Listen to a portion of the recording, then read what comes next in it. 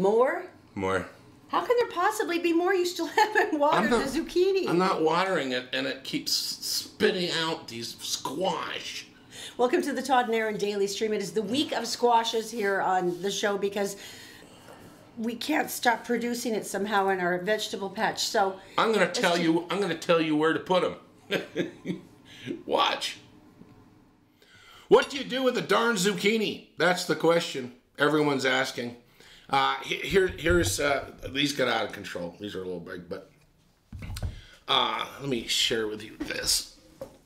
You see that? That came off of one plant the size of a small Buick. All right, so for some reason, the deer hate me, and they came and ate all my tomato plants, so I gave up on my garden.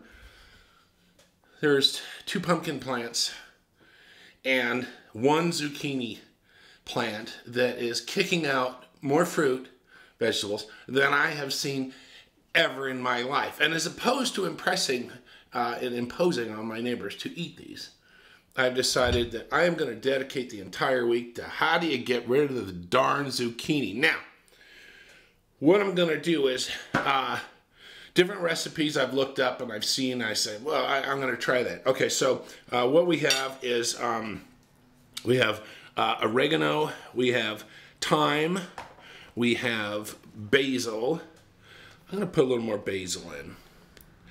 And what we're going to do is basically we're going to coat the zucchini, put it in the oven at 350 degrees, and see what happens. Shall we? All right, so first of all, I'm going to mix this stuff up. Smaller zucchini, obviously, are better. But I think all of us have cooked a zucchini that's over 2 feet long and boated it out. We'll be doing that later this week. All right, so ingredients basically mixed. All right, so all we want to do with this is trim the ends off. Let's cut this one in half as well, shall we? Let's do that. And then let's cut this down the center, and then let's cut it again in a quarter. Okay. Ah, that noise tells me my oven is up to temperature at 350 degrees. All right, so this is going to be a bigger one, but... So, there are our zooks.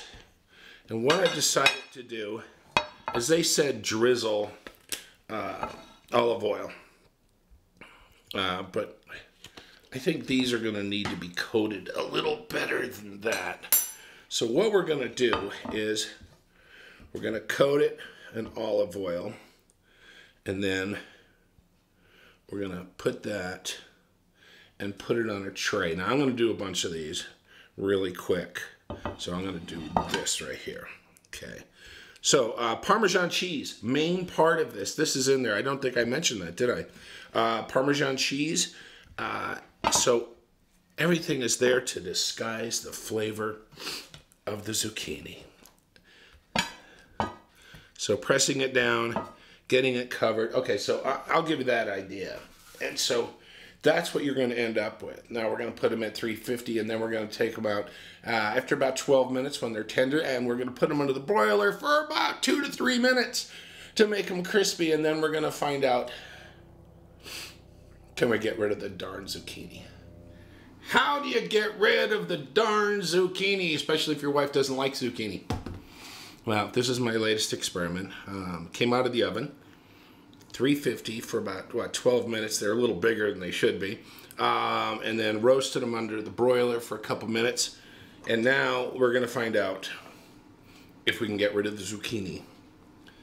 If your kids will like it, if your adult friends will like it, invite everybody over for a zucchini party. Tell them not to bring their own. It'll work.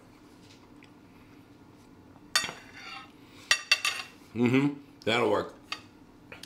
That, my friends, a plate full of that, a platter full of that, a bucket full of, a wheelbarrow full of that at a dinner, that will get rid of zucchini. Got more recipes coming up this week. Please, lock your cars so people don't put zucchinis in them. It's just a matter of safety. All right, we'll talk to you later. The Todd and Erin Daily Stream is brought to you by PC Laptops, with desktops and laptops starting as low as $7.99 with a lifetime parts and service warranty. They fix phones too. Go to PCLaptops.com. What is going on in Vegas? Have you seen the pictures of the grasshopper invasion? I talked to a friend of mine, and she says it's disgusting. She said they can't let their kids out to play because literally everywhere you go, you're stepping. And it's because you can hear the crunch every time you walk. Oh. They're everywhere. They're coating the sidewalks. They're on all of the lawns. She says everyone tried to cover up their swimming pools because they all ended up drowning in the swimming pools. Oh, no lifeguards. You need those little tiny rings like Oreos to throw in. A lot of the hotels have turned off their lights at night. Now this is the weird thing. I didn't realize that grasshoppers were so nocturnal. Oh my gosh, it attracts them. The light is like a moth to a porch light.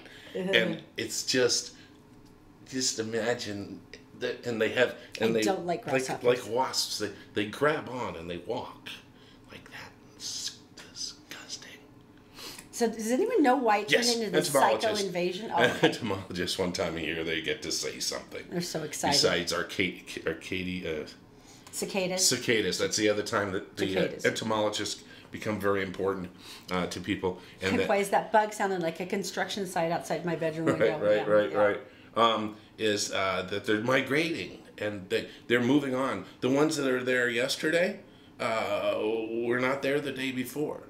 And then there's this total thing until they all pass through. There's fresh, new, horrifying rounds of grasshoppers. And they just decided to do it, and they kind of, got off track just a little bit and went through Vegas. I don't know that I've ever heard of any of the casinos dimming their lights before. Well, it kept them not ever. Because they had to shovel them out from in front of the front doors, and it's just gross. Well, the meteorologists actually showed some of the. Oh yeah. Yeah, the radar, and it's like they're in massive clouds. You can actually they show up on radar. They show up as massive clouds of something moving over Vegas. That's creepy. They need the seagulls, like Salt Lake City needed the seagulls. That's what I was thinking.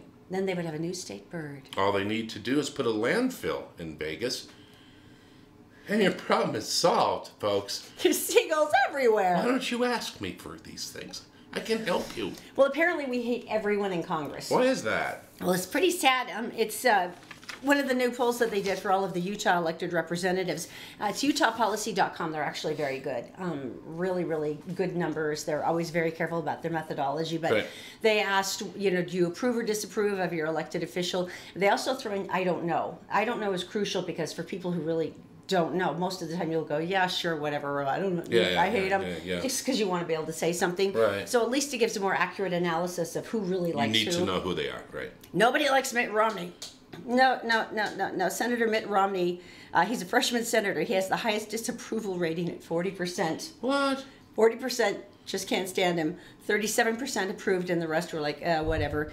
It's interesting. LeVar Webb, who's the publisher, says voters are just disgusted in general with Washington, D.C., and is carrying over here in Utah. He says, number one, the Republicans expressed repeatedly that they hate the level of incivility and ugliness in the Republican side of the chambers. And the Democrats here are pissed off at the Democratic representatives because none of you are doing anything. You're not making anything better. So politics just sucks. Either direction. Republican John Curtis was the only one who came off even slightly better. What was his number? He had a 31% approval rating, which sucks. But most of it was just because people didn't know who he was. 31. Representative Chris Stewart, lowest approval rating among those surveyed. Only 26% approve of how he's handling his job. 33% disapprove. Senator Mike Lee, he got at least second place. He had 39% approval rate. Interestingly, Representative Ben McAdams, had the highest approval rating. Which was? At 50%. Oh, interesting. So... Imagine if at your work you had a 31% approval rating. You'd be unemployed at 31%. Anyway. Wow. There's a level of irony there, isn't there? There is something so sad. And I thought this was really interesting. 1971, Apollo 11. They went up and they went to the moon and stuff. And they brought with them a bunch of different stuff for study. And one of the things were tree seeds. Seeds from different kinds of trees, and they went around the moon 10 times, and then they came back, and they gave these seeds to certain people after they sprouted them. Now, weren't these like some state parks, and then there was like a national park, and I think a couple of like almost every grounds where state, capitals almost and every stuff? state, Yeah. almost every state got one, and they were all different kinds depending on that state and what would grow there. They don't know where they are now. After all that work, How does the tree those move? poor little trees How do you circled lose the moon. How do you lose track of a moon tree? You would It's think like- it would be special. Wait, where'd it go? So anyway, so basically, everyone's kind of going, oh, and they go, oh, they probably died, they probably got cut down, they probably development. One got taken out because it was near an area that they put a mall in. Oh, well, God forbid we let the moon tree stay. But When there's another Forever 21 that has to be built. other states like Arkansas, Florida, and Georgia have kept up the moon trees and monuments and periodically organize events around them. That's very cool. I remember reading about that in one of my history classes, that this was like a huge deal because they're like, maybe the space radiation will do something different or cool, but there'll be amazing moon trees. And I know that, I mean, in the middle of the Utah State Capitol, they still have the glass enclosed boxes with the moon rocks in them, and how special that was. Right. I remember seeing that like on a tour when I was in school, but now it's like, yeah, we don't know where those are. That makes me sad. Speaking about the moon, Ohio State 50th anniversary of going to the moon and landing on it for the very first time, decided they were going to do something a little special at the state fair. Mm-hmm. And so you know how here we have the big butter bowl that they make? Mm-hmm. And they carve butter sculptures. Yeah. Right, but no, they did it differently. The life-size sculpture, and this is of Neil Armstrong, he's a native in this town, and the other astronauts holding the flag with the lem behind them. No way. All made of butter. They did the moon landing in butter. That is so awesome. How many cows had to give their udders for that? But I mean, just they weren't think of it. harmed. They just gave No, their... but that's just a lot of freaking butter. It is. You know, I Do they put it like in a glass enclosed case or something They so that refrigerate they keep it cool? Yeah, Yeah, they because you refrigerate have to, it, right? and you carve it while you're in there. But the only thing is, the first thing I thought is, why not cheese? The moon, made of green cheese. That was the old wives' tale. That would be cool. But anyway, so Why did they pick green cheese, by the way? Because the moon has never looked green under any I circumstances. never heard green. I just heard cheese. Oh no, the moon is made of green cheese. Am I right? I'm not sure. Write it down. If you make a comment, if you would, but wasn't it always green cheese? That's what I thought anyway. All right, can you tell me something good? I love this so much. This is something. Tell me something entertaining, but it's one of my favorite stories ever. I don't know if you've ever met an Israeli paratrooper, but men and women serve equally in their armies over in Israel. Everyone does. And we have, and it's just amazing because the women there are, you don't screw with them. For instance, the actress who plays Wonder Woman, she was an Israeli paratrooper, and she's one of the tallest, most beautiful, toughest creatures alive. Well, Aya Polanski is also a former Israeli paratrooper, and she lives in Cambridge, Massachusetts now. She's going to school there. Oh, nice. She's got 2 kids, and she was running down by the river, and some guy ran by, and he's a little creep who's a professional flasher, so he knows how to yank down his shorts in a secluded area and flash. So they're going like by each other? And flash, and then he can pull his shorts up real fast and run by because he's a little weasel. Well, she went, no, wait. And she turned around and she starts chasing him. Now, the Massachusetts State Police actually released some surveillance video that was showing that part of the river. And you can see him running his butt down. And he's like starting to like go away from her. And you can tell she's grabbing his arm. And she's trying to call, because she wants to call police. Right. But I She guess... had to take a hand off him. Yeah, so he broke off and ran away. He said, I know he's flashing himself to me. The next girl he's going to grab, maybe the third girl he's going to attack, she said. And if he's going to do this to me, I'm not going to let him get away with it. Because he was forcing himself into my reality. Oh, yeah. Which I thought was interesting. So they are looking for him now. They've got a pretty good image. But she said, climb out of the bed in your mother's home and go to court on your action. Take responsibility for what you did. I just love the vision of her just chasing him down, though. And it's like, this is everything they're terrified of. Looking over his shoulder, and here she comes like a freight train. Yeah, these little creeps, that's everything they're afraid of. But it's just the funniest video just because he's cowering. It was awesome. All right, so thanks for joining us today. Oh, we're not done. One more. What? What do you have? This is pretty cool. It's Kevin. He's here in Utah. He lost his arm, and it was unfortunately his dominant one, and so he spent a long time in his accidents trying to get better. Can you imagine how hard? It's really rough. Well, he wanted to do some clinical trials, and he had to go through a lot of stuff to get into it, but it's the Luke bionic arm. It's from Luke Skywalker in Empire Strikes Back. Shut up. And they created a robotic arm. Now, here's what makes this so amazing. University of Utah engineers are working on this. Right. What they're trying to do is, the basic idea, they say, is to recreate the human hand so the user can move it in sort of a dexterous and well-controlled but intuitive fashion. Well, they usually do that with controls and stuff, The don't goal they? they're working with is that it can be operated by thought. Now, this would give them more ability to do more delicate tasks like picking up a grape, for instance. Yeah. And he said, the first thing I remember is we ran a digital test. I put the hand onto it, and I ran my hand down a corrugated wall, and he said, for the first time, I could feel the bumps. You can feel the bumps? It gives you feedback? They wiretap into the nerves, and they capture the signals coming down from the nerves to the brain. So the goal is, if they can translate those correctly. Both ways? Yeah, if they can translate them correctly, gosh. you can operate the arm by thought. Do you know how many people I'd be flipping off?